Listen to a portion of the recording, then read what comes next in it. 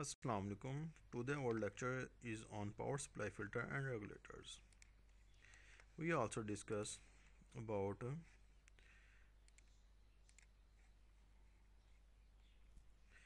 rectifiers.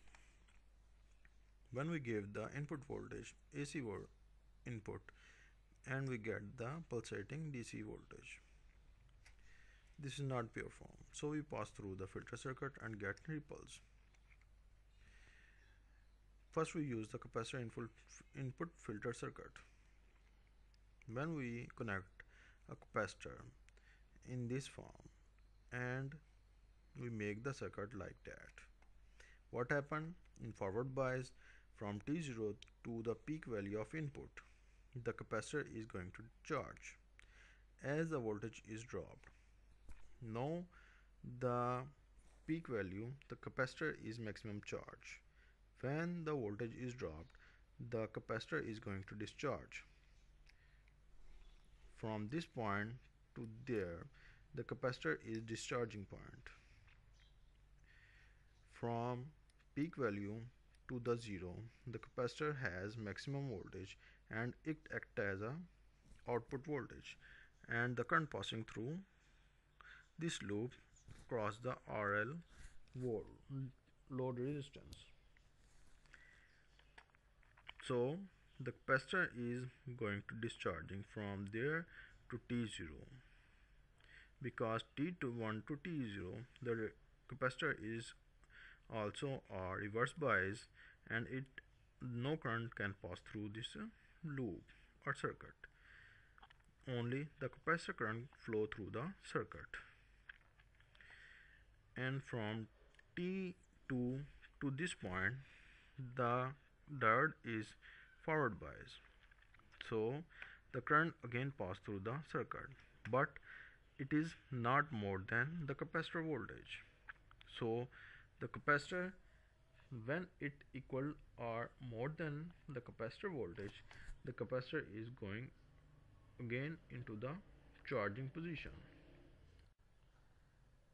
and we get the output voltage again a smaller pulse.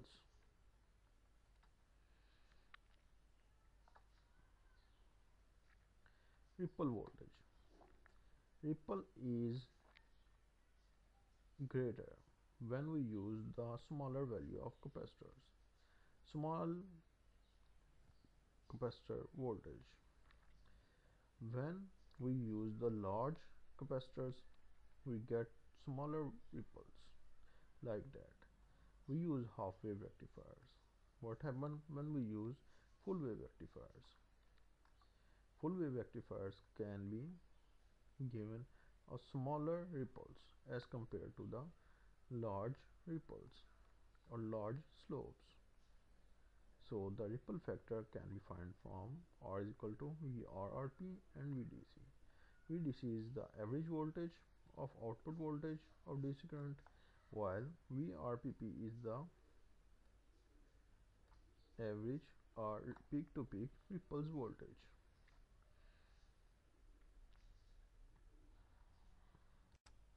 We get these equations from this book. We now discuss only how to flow this current, and we get the ripple voltage or average DC voltage. This is again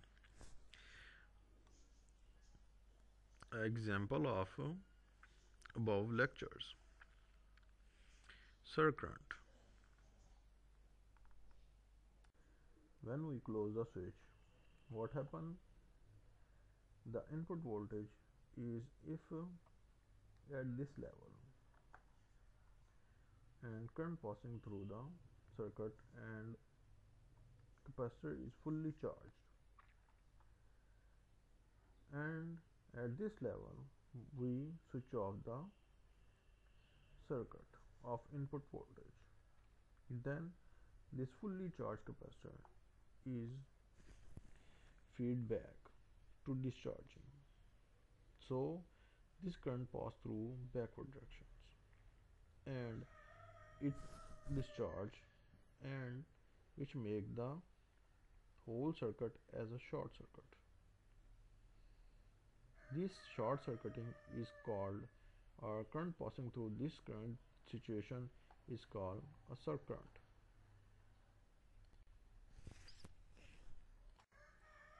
This is the maximum input voltage current due to the capacitor.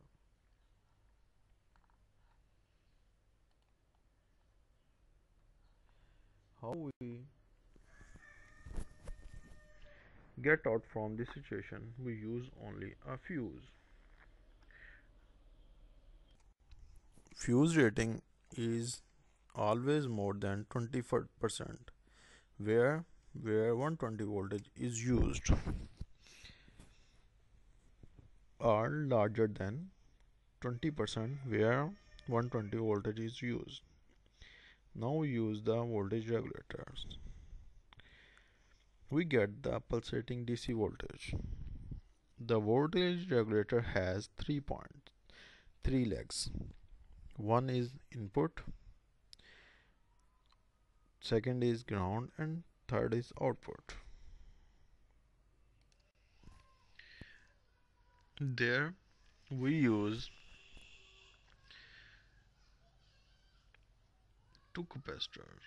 This is our filter circuit capacitor, and this is our regulator capacitor. This is if we use the larger value of this capacitor, and then we get a very small ripples, and voltage regulator can be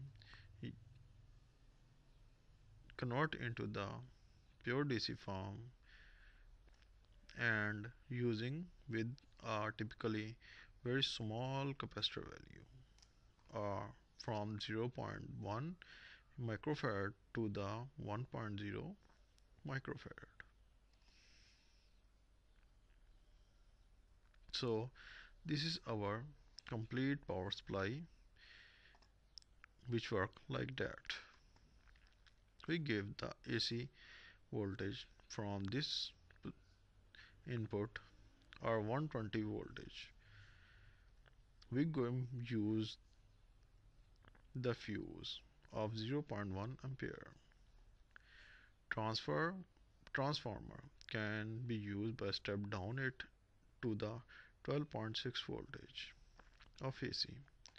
Then we use the bridge rectifiers, and we use the diode of that.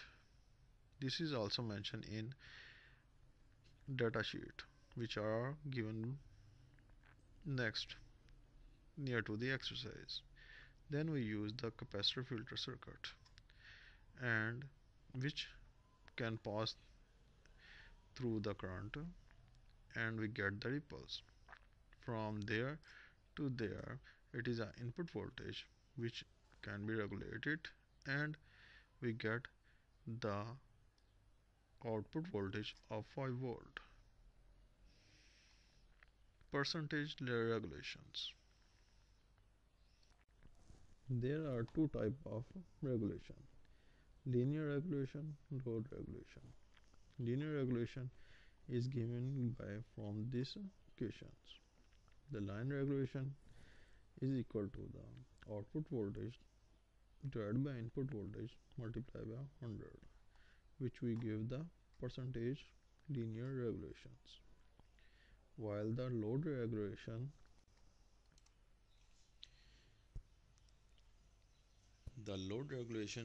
specify us in such a way: we use minimum voltage current and maximum voltage current, or maximum load,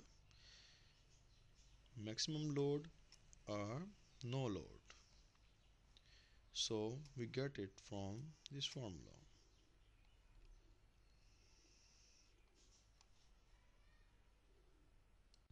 Now the diode limiter and clumpers. First, diode limiters. What happen when we connect the diode in this form, or in this circuit? There are two ways to get the output voltage. Our current has two paths. First, we see that what happens when the diode is forward bias and reverse bias. When the positive cycle is passed through the circuit, and for positive cycle the diode is forward bias, the current can flow through R1 and reach to the point A, where it has two ways. First, it can pass through the diode. Second, it can pass through the load resistance RL. As we know, the potential barrier of diode is 0.7. So at 0.7 the wave is no change. When it reaches to the 0.7, the diode is forward bias and current can pass through the circuit and go back to the negative terminal. So we get a limiters or clippers, and we get the clip of this wave shape which clip the positive side, and when negative side of the input voltage is going into the circuit, the diode is also reverse bias, so the current can pass through the load resistance RL and go back to their output voltage. Same position when we reverse the diode. The negative side is now clipping. This example also related to the above equation. Now bias limiters. When we add a diode with the battery, so there are four type of connections. Number one, the negative side of the diode is connected to the positive side of the battery, so the both voltage is added. As the both voltage is added, so we increase the clumping or decrease the clumping input voltage like that. First we clump at 0.7, now we add the battery voltage, so we increase it, the wave shape. Same position. Second form is when we reverse it like that. We reverse the diode, we reverse the battery, so we can get in negative waveform, clumping the negative waveforms. Third, we can, as it is the diode but reverse the battery, or positive side of diode and battery are connected, then we get like this form, opposite to the first applications of limiter diode. The wave shape is like that. When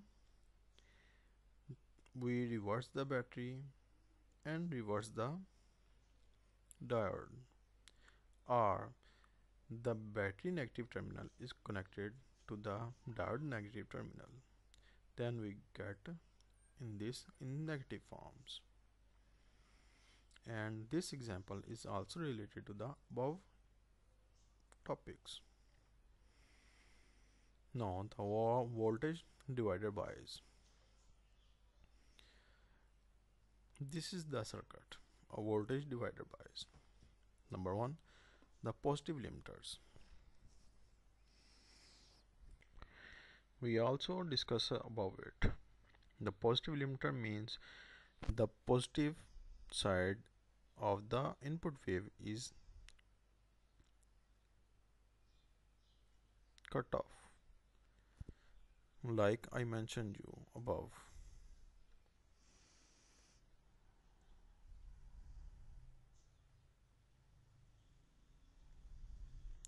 This is called the positive limiter. I give the example of this. And this is the negative limiters as it mentioned it.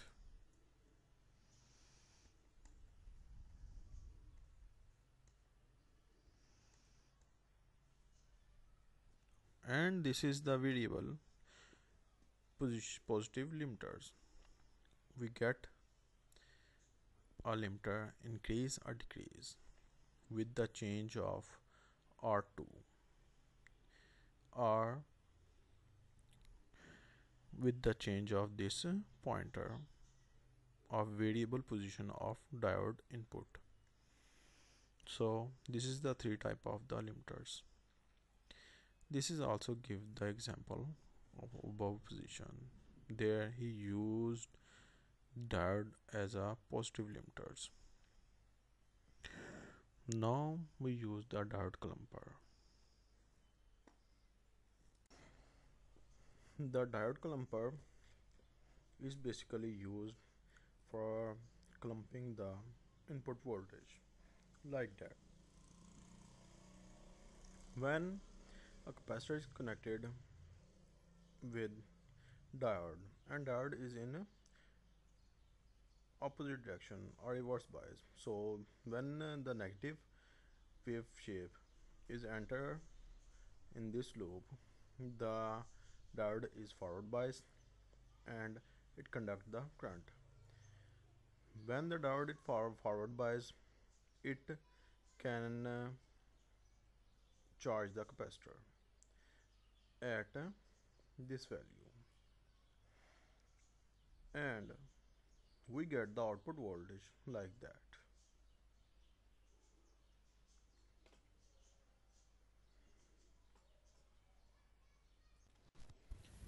When negative side of the input voltage or negative wave of the input voltage, the diode is forward biased, the capacitor is charged, and this charged capacitor is discharged at output cross load resistance RL like that. It can increase the initial point of the input voltage, and we get this at negative form, and capacitor is discharging at this level and from there to there, and minus negative side that shows that the diode potential barriers, and again we repeat the same process. This clumping affects the time constant RC, and it depends upon C and R of the circuit, which also show that when we use the positive side, the clumping is going to negative, and we use the diode is also in opposite directions as compared to the this. There we give the negative and we get positive, while the diode is in negative wave shape in forward bias. On the other hand, in positive wave shape, diode is in there is forward bias. When the positive cycle is going on and the diode is forward bias, then we get the result like that. This is also the example of above topic. Okay, thank you.